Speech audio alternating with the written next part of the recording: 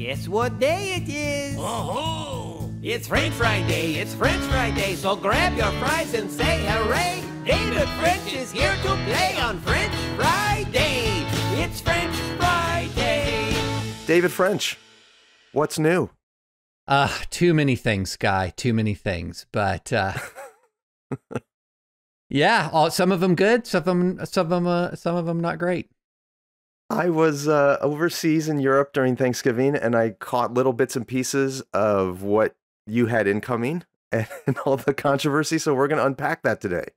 Yeah, let's do it. I haven't talked about it nearly enough. I feel like I'm sure. I feel like I need like a press shop to respond to all the incoming fire, because like I'm just one dude, you know, and when there's 5 or 6 think pieces all telling me, you know, like how bad I am and how I'm a symbol of the loss of the virility of American evangelicalism, then you know, I need help, Skye. I need assistance. Well, we're here to assist. Okay, but first of all, before we get into the details of the story, which are myriad, I'm just curious, did you anticipate this kind of response when you wrote your piece? I did not anticipate this intensity. Okay. I did not expect to, I expected a response. I did not expect it. And I expected some Twitter anger. I did not expect 6 days, 7 days, 8 days. I think more pieces were published as we record this, you know, early in the week.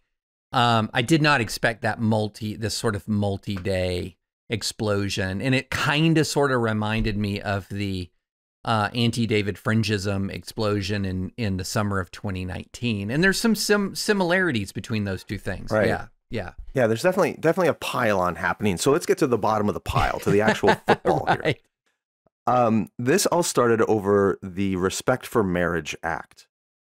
Describe what that is. Yeah. So the Respect for Marriage Act is a law written to deal with the possibility that the Supreme Court might overrule Obergefell. Obergefell is the case that established there was a constitutional right to same-sex marriage. And people are concerned about this because the Dobbs decision, the decision that overturned Roe v. Wade, had a concurrence by Justice Clarence Thomas, where he said that all of the cases decided on the basis of substantive due process, which is a legal doctrine the Supreme Court formulated to recognize unenumerated rights, and this is something we've talked about before on French Fridays, that all of the cases involving substantive due process should be reconsidered. Now, this doesn't mean overturned. Justice Thomas has long had this view that unenumerated rights have been analyzed under the wrong provision of the 14th Amendment. So this is super wonky and nerdy. Okay. Yeah, this is advisory opinion kind of stuff.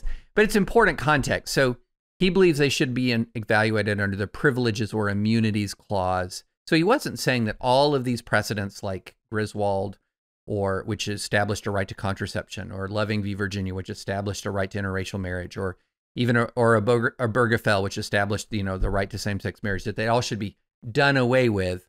He was saying reevaluate. Now, and perhaps come to a constitutional right for these things, but based on a different premise. Is that correct? Or not. or not. Right. So now, at the same time, the majority opinion in Dobbs said that you should not take this opinion as undermining Obergefell or a bunch of others, the substantive due process opinions.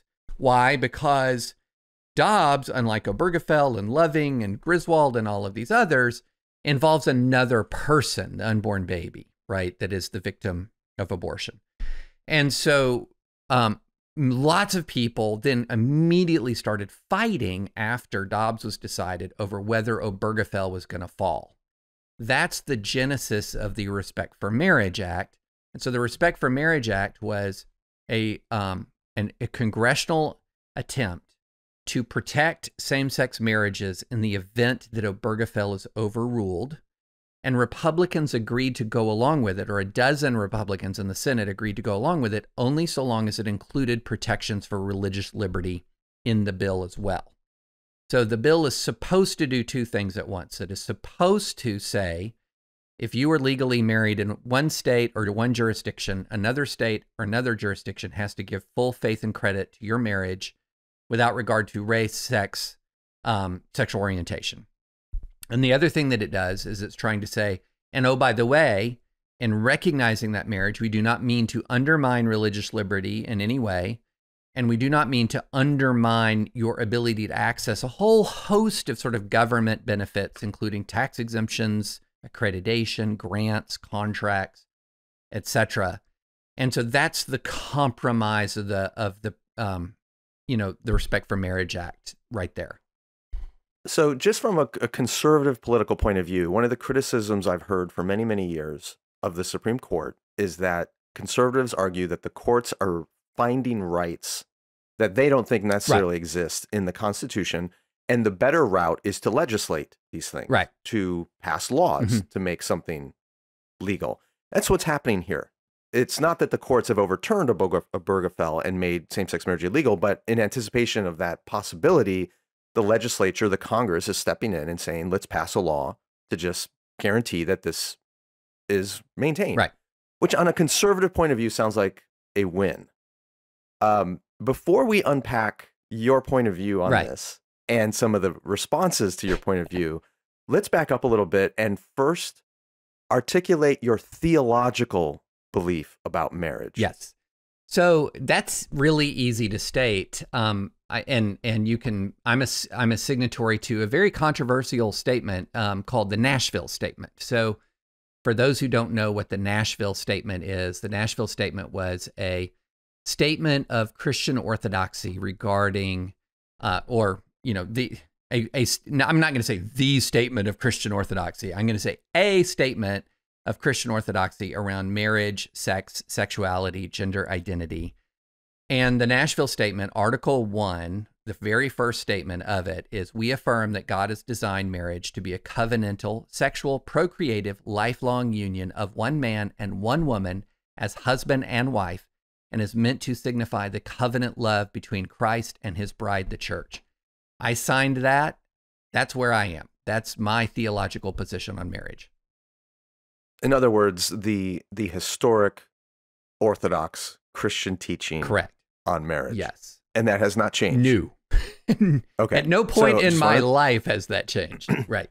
Okay. And I also share that historic understanding, theological definition of Christian marriage. Now, your view about marriage legally has changed. Yes. Okay. And it's changed more than once. Yes. So walk us through where you were. I think the date you listed in one of the pieces you wrote was prior to 2004. Uh-huh. And then after 2004. And then was it 2015 or 14 that Obergefell was? 2015, yeah. 2015, that was decided. And today. So kind of take us through that journey, knowing that your theological position has been the same this whole time. Yes. How has your civil, legal understanding of marriage changed? Yes. Okay. So my view of, so let's define our terms. The Nashville Statement version of marriage, I'll call that Christian marriage or covenant marriage. In other words, it's a religious definition of marriage. Since, the 1960s, 1970s, that has not been civil marriage in the U.S. So civil marriage and covenant marriage are two different things. And it's very important for people to understand this. Civil marriage in the United States is not covenant marriage. It is a breakable at will relationship. It is not even as strong as a contract, okay? So I would find it easier as a matter of law to end a marriage than to break a refrigerator warranty, okay? That is, and I'm not making that up. A refrigerator warranty, Skye, is an unbreakable document, basically. But what you're referring to is the idea of no-fault divorce. So no-fault divorce is not a Christian concept. All right. And define that for those who are unfamiliar with what that legally means. So no-fault divorce, and every state in the union either has a no-fault divorce regime or something very similar to that. And what that means is if I ask for a divorce, I can merely cite, for example, depending on the language of the law, irreconcilable differences.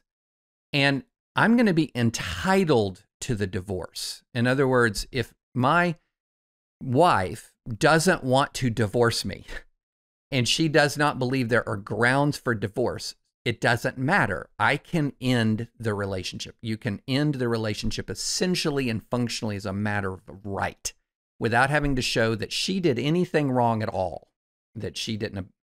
Right. And these no-fault divorce laws began in the 1960s. Was California, I think, the first state to sign that into law? I would say don't quote me on that, but yes, but I'm saying it out loud, so I'm quoting myself on that, but I believe that's right. Okay. Yeah. More importantly, these laws spread throughout the United States beginning in the 1960s. Prior to that, my understanding, you're the lawyer here, but my understanding was states took an interest in the preservation of a marriage. Correct. And you had to show some limited grounds for the divorce. Yes. And if you couldn't do that, the state would say, we will not grant you a divorce because it is in the interest of society, of the state, of the family to maintain these marriages. Correct. As a matter of law, previously you had to show a ground. You had to go show reasons, not just irreconcilable differences. In other words, I want out. It was abuse, abandonment, adultery. And statutes varied state by state, but you had to demonstrate grounds. And so now in practice, you shouldn't look at the change from the fault-based regime to the no-fault regime as a sudden change. The reality is the fault-based regimes over time were already evolving. It was, as a matter of practice and reality, you could assert the grounds, and courts were pretty liberal in granting a divorce. So there was more of an evolution, and then no-fault divorce was sort of the exclamation point at the end of the sentence that said, this is a big change. But the point is, a no-fault divorce civil regime is quite inconsistent with covenantal marriage in the Christian understanding. Correct. They are like ships passing in the night. Yes. Okay. So back to your evolution on this question. Yes. Where were you prior to 2004 on your understanding of civil marriage? Yeah. So in 2004, that's right after, I think it was September, October, November of 2003 is when the Massachusetts Supreme Judicial Court decided that the Massachusetts Constitution protected same-sex marriage. And that might have been the first state to recognize same-sex marriage. And there was a big uproar. And I'd always been very down on no-fault divorce as really an institution of marriage defined through and civil marriage defined through the no-fault divorce regime as sort of an institution of unique vitality in American life. And so when I saw that decision, I didn't see it as really anything more than an incremental logical extension of the civil marriage regime that already existed. So the civil marriage regime that already existed was really centered around adult happiness, adult autonomy, okay?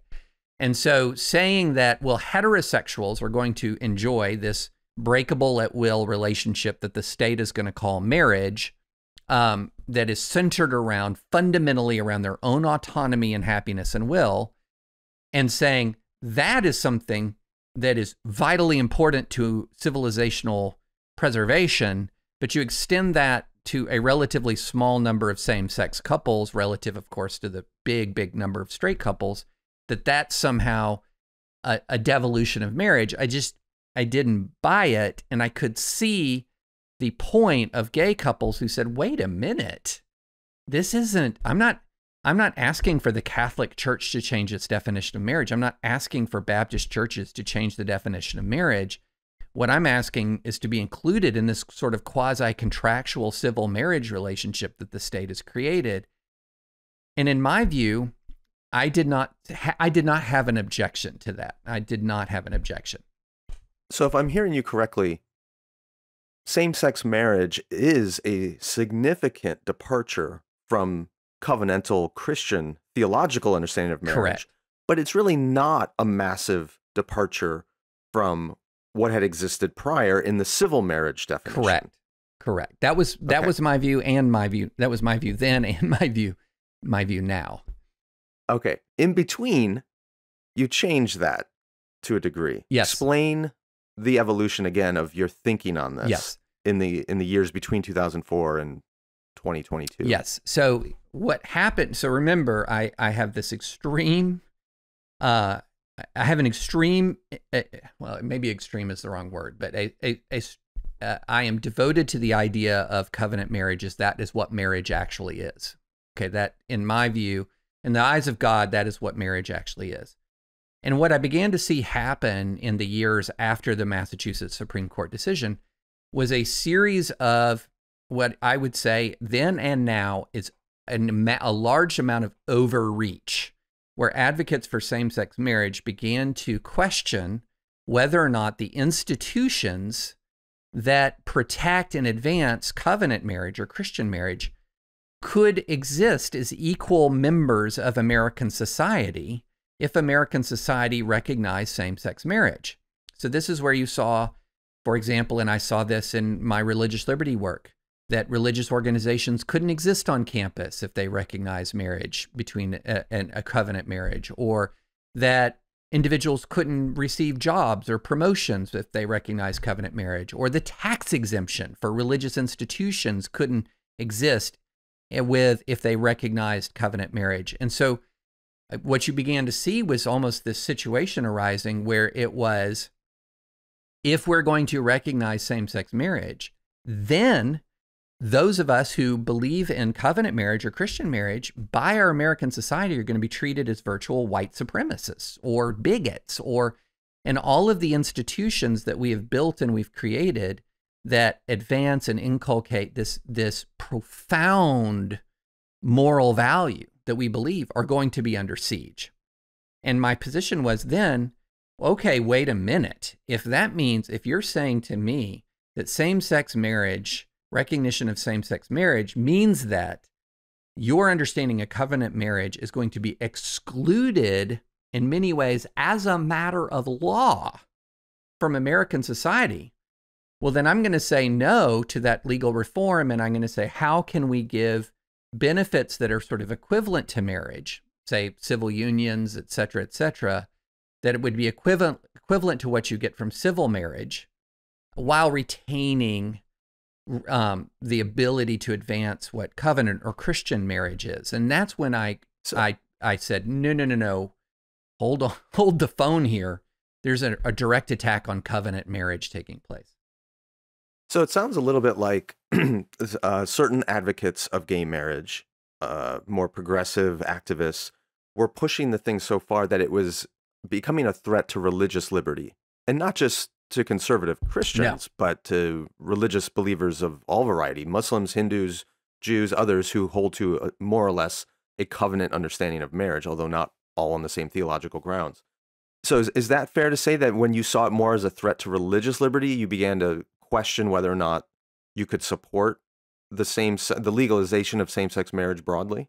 I would say it was a lot more than just sort of religious liberty, because that's a phrase that we use to describe a threat to religious liberty is even slight encroachments on religious autonomy. No, I'm talking about what we're talking about when we said threat to religious liberty. We're talking about profound issues. So I'll read to you an exchange from the Obergefell oral argument.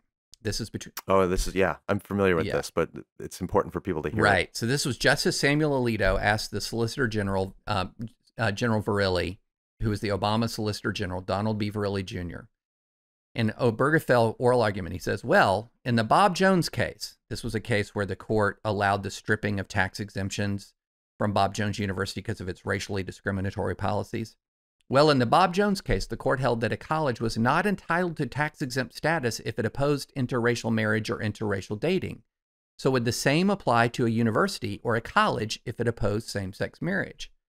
And here comes Solicitor General Verrilli. You know, I don't think I can answer that question without knowing more specifics, but it's certainly going to be an issue. I don't deny that. I don't deny that, Justice Alito. It is going to be an issue. Now, that is a giant own goal by the Solicitor General of the United States, Because the correct answer there is no, Justice Alito. We do not equate people who uphold traditional Orthodox views of marriage with white supremacists. Okay?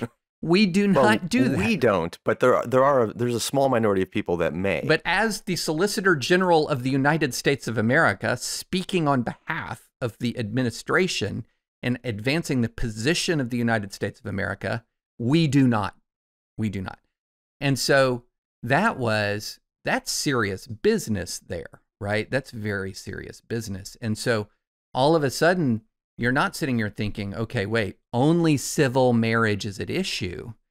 You're thinking, wait a minute, the recognition of same-sex marriage could be a sledgehammer that is used to break apart the churches, the religious schools, the religious institutions that do not conform. So when we say threat to religious liberty, we're meaning treating them as if they're white supremacists. That's what you're talking about. Right. It would be taking the University of Notre Dame and treating it like Bob Jones University. Yeah, right. Or right. Treating it like it's a white identity church or something like that. Right. Okay. So up to the present, you wrote a piece a week ago, little over a week ago. Yes. In the Atlantic, talking about how you now have changed your view again, in light of the fact that Obergefell was ruled in 2015. There is some concern that it could be overruled because of what happened with Dobbs, and that there are, I don't know how many thousands of people, millions perhaps, in same-sex marriages, legally recognized same-sex marriages. That was not the case before 2015, at least not through most of the country. Briefly explain what your argument was in your newest piece that ignited the firestorm, the pile-on, whatever metaphor we're going to use here. Yeah. So remember, here's what I'm thinking. Protect covenant marriage and my ability to, enter into a covenant marriage, to advocate for covenant marriage, to build institutions that support covenant marriage, to maintain churches and church organizations that support covenant marriage. And at the same time, my view that civil marriage was something else, okay? That civil marriage was not covenant marriage, and I did not, in principle, have an objection to the inclusion of gay couples in this civil marriage. So here's what happened since 2015, okay? In 2015, Obergefell is decided, and Justice Kennedy writes this: finally, it must be emphasized that religions and those who adhere to religious doctrines may continue to advocate with utmost sincere conviction that by divine precept, same-sex marriage should not be condoned. The First Amendment ensures that religious organizations and persons are given proper protection as they seek to teach the principles that are so fulfilling and so central to their lives and faiths.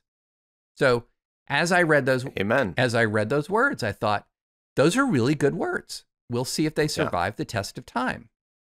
And in fact, they have. And so since 2015, religious liberty in the United States has only become stronger. There has been just an unbelievable winning streak for religious liberty in the United States, including... Well, hold on. Yes. Before you go on there, to qualify that a little bit, because I know what people are going to object to, legally, religious liberty has had a winning streak in the United States, but people often are reacting to what they see culturally, where they would perceive an increased marginalization of people who hold to traditional views of marriage. Even though legally it's stronger than ever, culturally it feels weaker and less central than ever.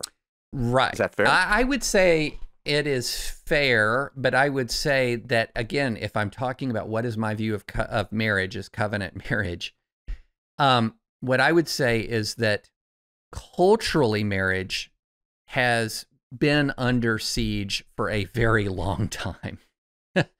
So, and both in churches and outside of churches, this whole notion of marriage as a lifelong union of a man and woman, unbreakable except in certain very narrow categories as defined in Scripture, that has been something that has been under siege for a very long time. And it is our responsibility as believers to be standard bearers culturally for our position, okay? And to not just with words are cheap, okay?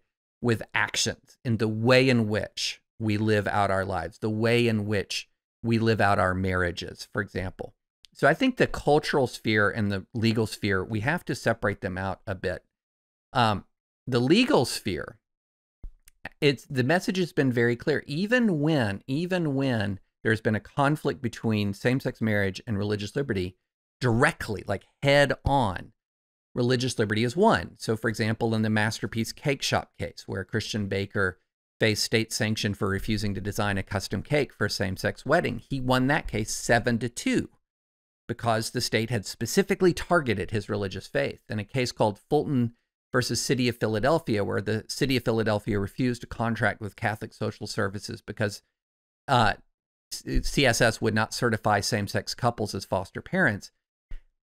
Catholic Social Services won 9-0. I mean, you even got Justice Sotomayor in that 9, right? So time and time again, religious freedom has prevailed. Doesn't mean that there aren't challenges. I mean, Jack Phillips should never have faced the persecution that he faced. The City of Philadelphia never should have taken the actions against Catholic Social Services, but they won. They won. And there's a case before the Supreme Court right now called 303 Creative, involving a web designer who doesn't design websites for causes or ideas that she doesn't agree with. And that case is, again, highly likely to turn out in the website designer's favor. So the thing that you really feared in 2015, where the deciding of Obergefell would be the end of religious liberty, really didn't happen. It was the dog that didn't bark. Now, the other thing that happened is, I haven't seen the latest numbers, but somewhere around 500,000 same-sex marriage licenses have been issued. So that would mean 1 million people in a same-sex marriage with children, a lot of children attached as well. So you have families, people who've built their lives around the existence of this legal right. And when you're talking about whether or not to overturn precedent in the United States of America, one of the very, very, very important principles you apply or questions you ask is, to what extent have people understandably relied upon the existence of this legal regime in the conduct of their lives? So if you have 1 million plus people who have relied about as much as you can rely as a human being on a legal doctrine, there is a very, very high burden to rip out that legal superstructure. And in fact, I would say, and this is what got people really mad at me, I think it would be unjust to rip out that legal superstructure upon which people have built their lives. And so that's where we are as of, the negotiation of the Respect for Marriage Act, which was, look, the threat we thought that was going to, that Obergefell would end up demolishing religious liberty has not panned out. In fact, religious liberty is much stronger than it was even in 2015. And 1 million plus Americans, fellow citizens, have built their lives around the existence of this particular legal right. So now what? Now what do you do when a Supreme Court justice has indicated that the court might reconsider this doctrine? Let's talk about the criticisms. And there's plenty. Oh, yeah. There's plenty. There's Al Mohler wrote one that has probably gotten the most press. And then there's all of the minions on Twitter that are going nuts. And people are attacking you for different reasons. Sure. And we are not going to cover all of them because some of them are just so ridiculous they're not worth covering. But let's cover at least 2, maybe more, but 2 that I saw most frequently. Mm-hmm. And the first one you've already started talking about, but there are those who are saying that this bill is bad because it doesn't offer enough religious liberty protections. Mohler, for example, cites Senator Mike Lee from Utah, Republican, who in a tweet said, "I offered to support the bill if the sponsors would include my amendment to prohibit the government from removing tax-exempt status based on religious beliefs about same-sex marriage or against it. The sponsors adamantly refused even to consider that. Why?" So Mike Lee and Al Mohler, quoting Mike Lee, is saying this bill is setting up the exact scenario that you were worried about back in 2015, that it is going to erode religious liberty. He also cites the president of ADF, the Alliance for Defending Freedom. You used to work for them, who also is not supporting this bill because apparently, I haven't looked at it myself, but based on what Mueller is saying, it doesn't offer enough religious liberty protections. The make the best case you can for what limits of religious freedom they might be reacting to. What is not robust enough here? In other words, give me the best non-straw argument you can from your opponents as to what it is that this bill lacks that could make it stronger for religious liberty. There's a couple of things. One is, remember I mentioned Jack Phillips and Masterpiece Cake Shop. I also mentioned Fulton and City of Philadelphia. This bill would not provide protections for Jack Phillips or Catholic Social Services or 303 Creative, this other case I brought up, because the state action they faced was not federal action. It was state or city. So it's the state of Colorado that has caused so many problems for Jack Phillips. It's the city of Philadelphia that caused so many problems for Catholic Social Services. And so this bill doesn't do anything to protect an individual from a state or a local government, okay? And that is, so if somebody says, does this bill protect Jack Phillips? The answer is no, because it only is applicable to the federal government when it comes to its religious liberty protections. Now, the really interesting question about this guy, and we can go about as nerdy or wonky as you want to go, is there's actually Supreme Court authority that says there are limits on the extent to which Congress can protect people from state actions that infringe upon religious liberty. And so Congress doesn't necessarily have the power to pass a law that protects American citizens from all of the ways in which states or local governments could theoretically infringe on religious liberty. But this bill doesn't even try, okay? It doesn't even try. So that's number one. But to your earlier comment, there are a number of cases that are before the Supreme Court right now, which if they are ruled the way that most people anticipate, including liberals, think it will go, those things may be moot in a few months when the state laws are changed because of the Supreme Court rather than Congress. Right. Your quote unquote fallback in this situation is the First Amendment of the United States. Right. So the First Amendment unquestionably reaches to state and local government action. And so when I say the religious freedom has prevailed, I'm talking about the First Amendment has prevailed. And so the First Amendment is stronger than any act of Congress, because Congress can, of course, repeal its own acts, right? So, to say that this act does not protect a Jack Phillips or a Catholic Social Services or 303 Creative does not mean they're unprotected. They're protected by the First Amendment. But this bill does not even try to go beyond the federal government. So that is criticism number one. And if I had my druthers, if I could write this bill and I knew I could get Democratic sign off, I'd try to protect a Jack Phillips. I'd have to look hard and how to do that consistent with prior Supreme Court precedent, but I'd try. But there's not Democratic sign off on that. Number two criticism is that revolves around sort of this issue of tax exemptions and government benefits.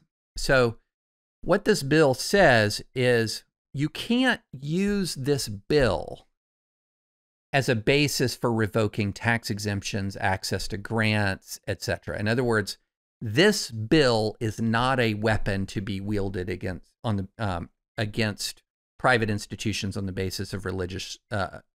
This bill can't be wielded as a weapon to take away the tax exemption. That is not the same thing as saying the tax exemption cannot be revoked, if that makes sense. So in other words, it could be revoked on other grounds, just not this law. Not this law. Now, the bill in many ways also has some language though that says it would be really hard. It would be really hard to actually revoke the tax exemption after this bill, because when this bill says that it cannot be used to revoke the tax exemption, in other words, the recognition of same-sex marriage mandated in this bill cannot be used to revoke the tax exemption. And when the bill also indicates appreciation and respect for dissenting views on marriage, it makes it extremely difficult to revoke the tax exemption. The bill actually says that diverse beliefs about the role of gender in marriage are held by, quote, reasonable and sincere people based on decent and honorable philosophical premises. Now, which sounds like an echo of what Kennedy wrote in his decision around Obergefell. Exactly. It's an echo. So you have to think through, how does the IRS revoke a tax exemption? Okay. For the IRS to revoke a tax exemption, as we learned from Bob Jones, it has to say that this organization does not exist for a charitable purpose. In other words, there's something about this organization that is so toxic that it cannot be considered to really have a charitable purpose. Well, with Bob Jones, it had explicitly racially discriminatory policies. And that is so toxic that organizations with explicitly racially discriminatory policies can't receive the tax exemption. Now, in this circumstance, the thing, same-sex marriage, that people are afraid would create a revocation of the tax exemption, Congress has said in black and white that reasonable and sincere people based on decent and honorable philosophical premises hold contrary views. Congress has said in black and white, the very act they use to protect religious liberty can't be used, protect same-sex marriage can't be used to revoke a tax exemption. And the Supreme Court has said in the majority opinion in Obergefell that the First Amendment, talking about the goodwill. So right now, the tax exemption, guys, is safe. It is safe. When two of the three branches of government have explicitly stated that holding to a traditional view of marriage is not malice or in any way evil, in fact, may be held for very admirable and beneficial reasons, it'd be pretty hard for the executive branch through the IRS to suddenly revoke tax exempt status. Exactly. Now, that's not to say that at some point in the future, Congress could enact a different law, or some point in the future, the IRS might give it a try. When I say it's safe, I don't mean it's safe from an attempt.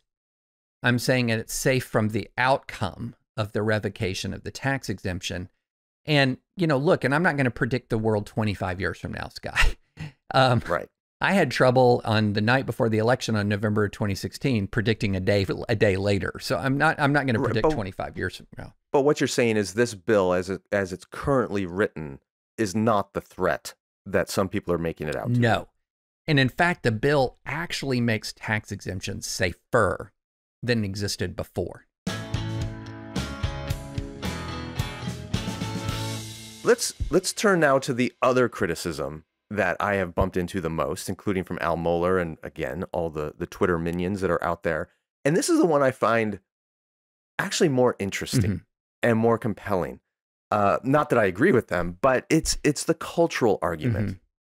The idea that David French is capitulating to the pluralism of our culture by abandoning the Christian doctrine of marriage, and your belief that we should live in a pluralistic society with people who have different views of marriage is in itself a direct threat to civilization. And by allowing this law to continue, the same-sex marriage law in the United States, somehow you are then responsible for the erosion of civilization itself, and certainly conservatism. Yeah. That was Mohler's argument, that conservatism cannot last if traditional Christian marriage is not preserved. You've responded already in a number of places to this, arguing, as you said earlier in this conversation, that, hey, the covenantal view of marriage was abandoned a long time ago in the United States. It didn't happen in 2015. But what do you make of those people who are saying we as Christians must fight and die on this hill of covenantal marriage as a legal reality throughout the United States, or we are abandoning our faith entirely? Well, yeah, one of the problems I have with that argument is I don't know who's actually doing that. Okay. Who is actually saying I'm fighting and dying on covenantal marriage as the legal basis of marriage in the United States of America? Now, I see a lot of people fighting about not extending same-sex marriage to civil marriage. I see that. A lot of folks do that. What I'm not seeing is a political movement in the United States of America of any consequence at all to place covenant marriage or Christian marriage, or even something that's really sort of a ecumenical religious definition of marriage that matches, say, Muslim and Jewish and Christian tradition as marriage in the United States of America, right? In other words, there's no movement to revoke no-fault divorce. Right. Now, some people might say, and they often do say, well, I don't like no-fault divorce. But one of the next questions is, what have you done about it? And the answer is nothing. Like the answer is absolutely nothing. The answer is, well, maybe I've tweeted just when someone accuses me of hypocrisy. Well, I'm sorry, that's nothing. Okay, that is nothing. The thoughts in your head about not liking no-fault divorce do not equate with opposition to no-fault divorce. So as a conservative movement, there have been some people who've done some interesting things, like advocate for a legal concept called covenant marriage that you can voluntarily enter into instead of the normal civil marriage. So like when you go and you get a marriage certificate or seek a marriage certificate, what do you want? A no-fault normal civil marriage, or do you want a covenant marriage where you've got, that's an interest, those are interesting ideas, but they're based on adult choice, right? You can choose the civil marriage or you can choose the covenant marriage. Right. That's, again, a very small, very, very small part of the conservative movement. So a lot of these folks who are saying it is the end, unless we have covenant marriage really as the marriage in the United States of America, haven't been lifting one finger to do that for decades, okay? So where are we? Well, where we are is the real thrust of it is that this thing called civil marriage, that it is dangerous to extend the definition of civil marriage to include same-sex marriage. And remember, civil marriage is not biblical marriage. Okay, it's not. Now, and people will say, well, you can't, there's a natural law argument here, right? They would say, under natural law, you can't call a marriage between two people is not marriage. I mean, two people of the same sex is not marriage. It's like calling a table a duck, okay? And my... Right, in other words, they put the conditions for divorce in a completely separate category from opposite-sex marriage and same-sex marriage, which is in their view, a fundamental redefinition of the covenant of marriage in a way that the details around divorce are not. Right. And my argument is the table's already been called a duck. Okay. So for decades and decades in the United States of America, as civil marriage has evolved way beyond the bounds of biblical marriage, that the table's already a duck. Okay. And so let me put it more concretely, Skye. So we know, for example, that in the words, of Christ's words himself, a marriage, if you divorce absent scriptural grounds, you're committing adultery, right? That's adultery. So if you're applying this scriptural concept, there's millions of marriages in the United States of America that are adultery. Okay? They're adultery. Including among Christians. So, as I was explaining to somebody who was saying, once I was talking about, I can't remember which one of the conservative thrice married politicians I was talking about, was, look, you don't cure your adultery by marrying your mistress. You continue it. Okay? And so if you're talking about what is marriage biblically, there are millions more marriages than same-sex marriages that exist that biblically aren't marriages, they're adultery, okay? So a lot of folks are now going to get kind of really mad at that from the other side. They're going to say, what are you saying?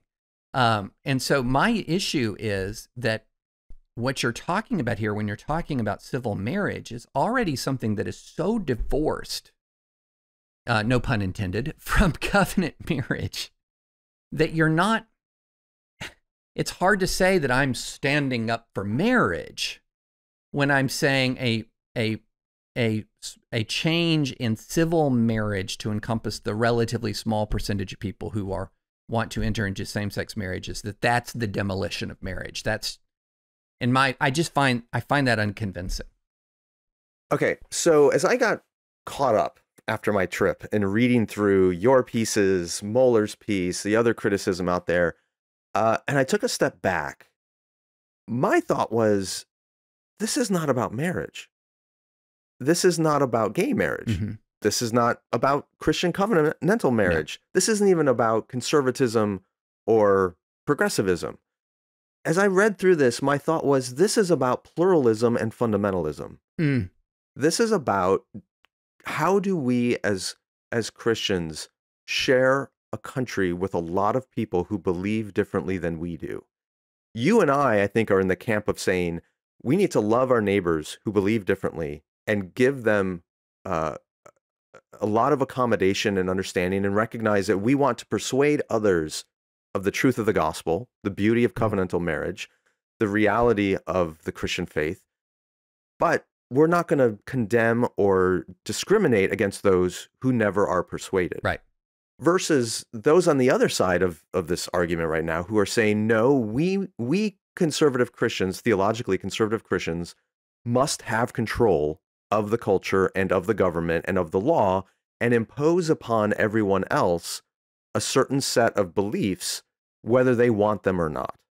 That feels to me like the fundamental break here. And I don't know if there's a way to resolve that. Like, there are certain people who are saying, unless we have their understanding of what a Christian marriage is be the law of the land, then all hope is lost.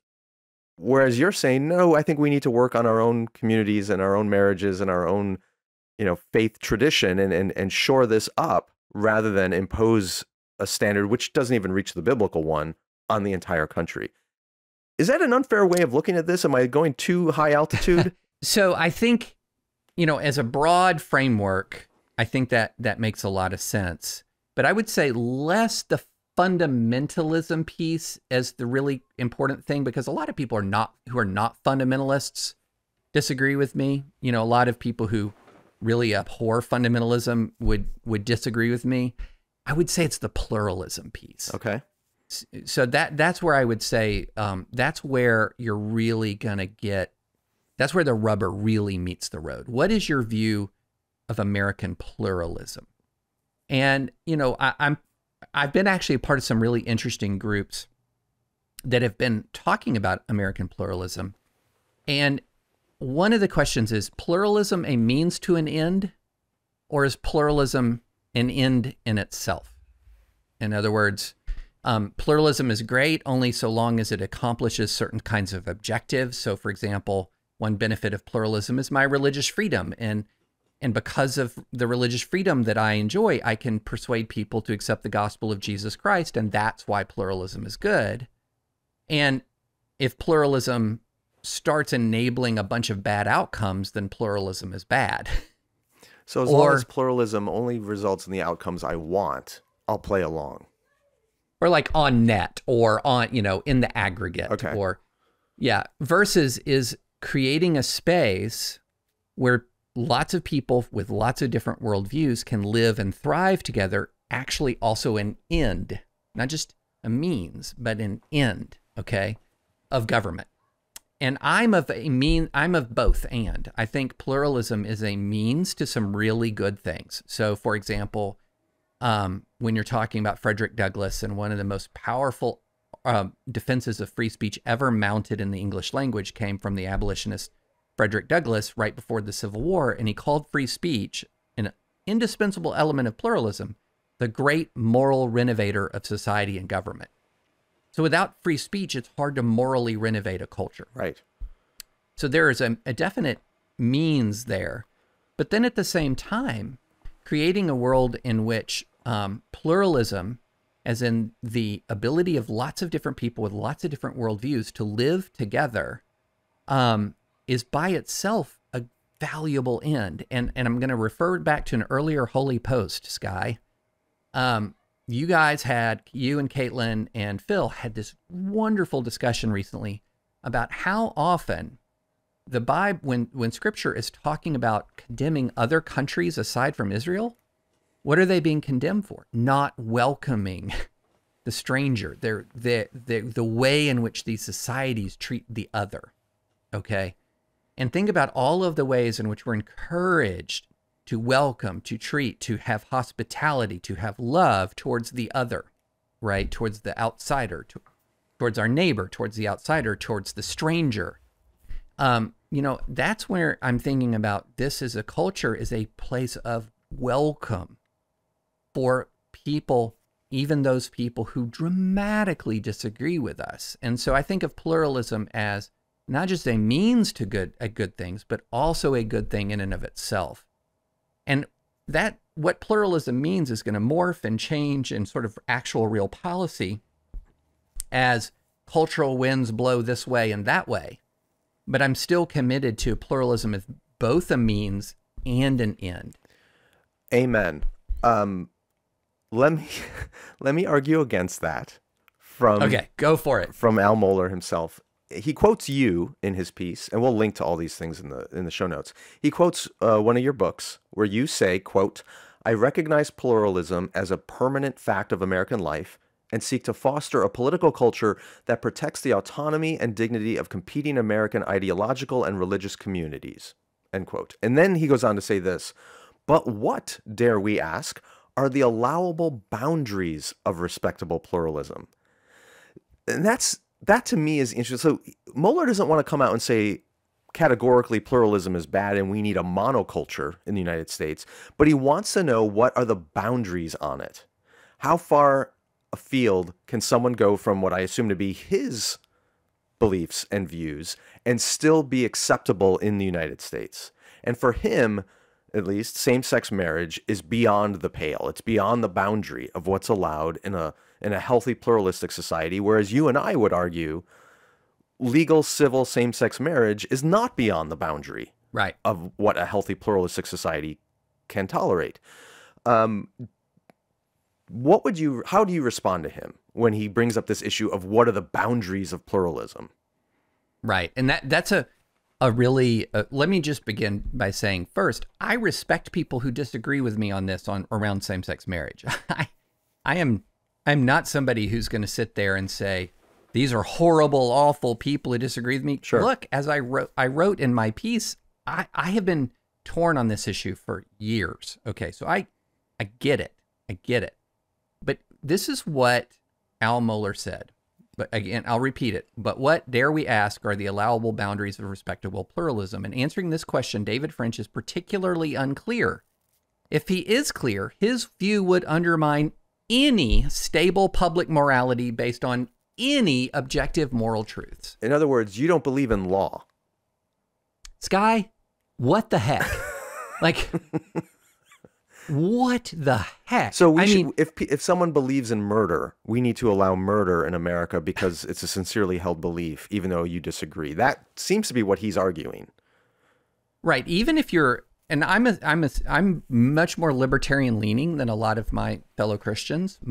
And I acknowledge that. I'm a civil libertarian. I'm a libertarian leaning.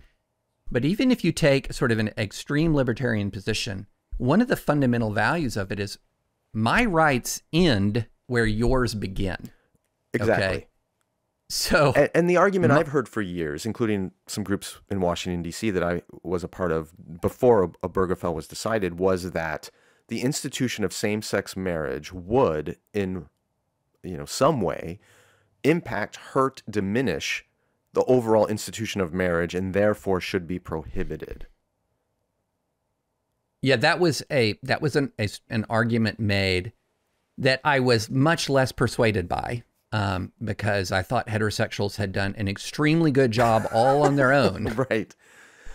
But Mohler's point is, if you allow same-sex marriage, which, again, putting words in his mouth a little bit, is part of a violation of natural law, you are undermining civilization, which would invariably be harmful to everybody to undermine civilization. Right. The problem is, in the years since Massachusetts in 2004, the Supreme Court in 2015, it's hard to point to specific evidence that the creation of a law recognizing same-sex marriage is destroying civilization. Right. It's really, and I don't even know truly how you'd go about proving such a thing. I think there's an awful lot of evidence that instability in heterosexual relationships has had a huge negative effect. Right. By comparison, the gay relationships are a rounding error, right? They're, even if you have 1 million people in gay marriages in the United States of America, there's 330 million people in the United States. So, and there's 200, how many million people are impacted by straight marriages, opposite sex marriages. So, and I get the argument that says, okay, even if something only makes things 1% worse, we shouldn't make things 1% worse. I get that. I understand that. But, I think that the countervailing interest of these 1 million+ Americans who've really formed their lives in reliance on a legal doctrine here. Again, I'm going to go back to this idea of when is it just to rip out the legal foundation under which somebody has organized their lives, right? But the problem with Mohler is he did not limit his argument to just about marriage. He strawmanned me. He strawmanned the heck out of me, because it was essentially saying, instead of arguing over the small sliver of marriages being incorporated within civil marriage, he tried to raise the specter of the total loss of any standards whatsoever. Right. Right. And that's where I really object to it. Like, can we please actually have an argument about what I actually argue, rather than some slippery slope nonsense that's refuted only by hundreds of thousands of words I've written throughout my entire life, and very clear legal and philosophical principles that says that, wait a minute, acknowledging pluralism in this context in no way means that there are now no standards governing, the American rule of law. So one of the questions I have, if I were to talk to someone like holding a position like Mueller's, is or Mueller's. I said Mueller. So used to those names. I know, the Mueller report. I'm trying to understand how his argument couldn't be used to likewise shut down non-Christian religious expression in the United States. In other words, the fact that we have a country, a pluralistic religious culture that allows for mosques and Hindu temples and synagogues and other religious communities to form and publicly organize, that is a departure from Christian faith, and it allows a free market of ideas where people may be persuaded away from Christianity by one. Why is that an acceptable form of pluralism when in his theology that puts people's mortal souls at risk? Wouldn't he argue for a system that only allows Orthodox, in his view, Christian churches to be publicly recognized by the state? See, Skye, you raise a really good point, and this is something that I have asked a number of people, and that is, okay, wait a minute. Is the definition of marriage more important or less important than the doctrine of the personhood of Jesus Christ? Exactly. Right? One has eternal implications, right? But we, because of the arrangements because of the understandings and accommodations we realized we had to reach after the wars of religion, for example, that we had to learn to give accommodation and protection to people who have fundamentally different beliefs about eternal matters. Okay, the difference between, say, Judaism and Islam and Buddhism and Christianity is the differences are immense. But you will find very few people who say, well, we can't have a republic anymore if Jews and Muslims and Christians and Buddhists can all, live together, work side by side, etc. One of the points that I've been making is, if we have successfully incorporated a nation and created a nation in which people, and this is a long, painful process, by the way, it didn't happen overnight, but if we've been able to create a nation in which people who disagree over eternal matters, fundamental eternal matters, can now live together, work together, enjoy the same degree of religious liberty to advocate for different eternal points of view? Why is it a fundamental degradation of the American Republic when you're talking about matters that are more temporal than eternal? And I think that's a really important perspective and frame to put around this, is this miracle that we have, historically speaking, of the religious liberty regime that we have in this country, and it is, historically speaking, miraculous. It is a living demonstration that on the most important matters, people can live together, thrive together, protect each other's liberty without compromising their underlying moral convictions. That's a wonderful thing. That's why I talk about pluralism as an end is a valuable, wonderful thing. And so I do not think that something of more temporal nature, civil marriage, again, we're talking civil marriage, is something that can threaten the United States when eternal differences do not. I think that's a pretty good place to wrap this up. And again, why I don't think this is ultimately about marriage. It's about our understanding of pluralism and what we as Christians should advocate for in a country with a lot of people that live differently than we do. Can we be advocates for our neighbor who disagrees with us? Or do we fundamentally have to fight for a society in which we have ultimate control of definition of everything? And that fault line is getting deeper and deeper and deeper in Christian communities. And I think that's going to be what ends up separating one type of Christian from another, is what do we believe about the people we share this land with who disagree with us? And I have very strong views on that, like you do, which is part of the reason I love having you on this show. I don't think there's any option. There's only one way forward. And we'll link to all these articles in the show notes. Thank you guys all for listening. David, thank you for graciously fielding all the criticism and vitriol and the pile on over the last couple of days. I'm sure it won't be the last time that you face that, but your grace in the midst of it is admirable, and we appreciate it very much. Well, thanks so much, Skye. And I got to say, this is the most impressive jet-lagged interview I've ever participated in my life. So this is fantastic. Well, thankfully, I was only coming from Europe and not India. Otherwise, this would not have happened. That's for sure.